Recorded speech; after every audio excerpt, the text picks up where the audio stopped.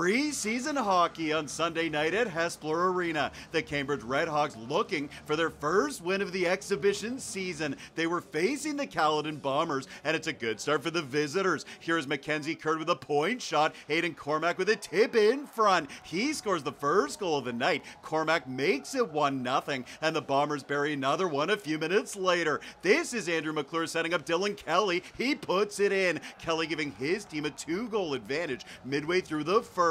Later in the period, here come the Hawks. The puck goes off the end boards to Zach Gratton, and he's got a goal. Gratton buries it for Cambridge. They are down 2-1 after the first. Second period, the RedHawks pull even on this play. Jack Martin centers for Aidan McCartney, and he's got the equalizer. Nice finish in front. We are knotted at 2, and the Hawks keep coming. This is Andrew Grant sending it over to Logan Vandenacker, and he rips it top shelf. It's a big blast from Logan, and the RedHawks have their first lead. They are up 3-2.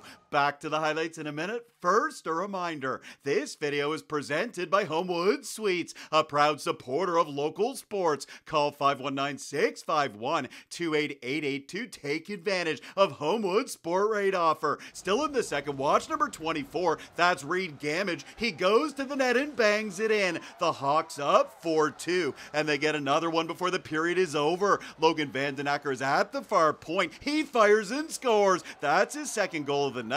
Cambridge is up 5-2 after 2. Let's head to the third, and the Bombers get one back. Isaac Bandu in the middle throws it on net and scores. Caledon is now trailing 5-3 with 12 minutes left in regulation. Then we've got a little tussle. Will Johnson for Cambridge and Aidan Cormack for the Bombers getting into it. Both players done for the night. When the dust settled, it's the Hawks picking up their first win of the preseason. They take it by a final score of 5-3 on Sunday night.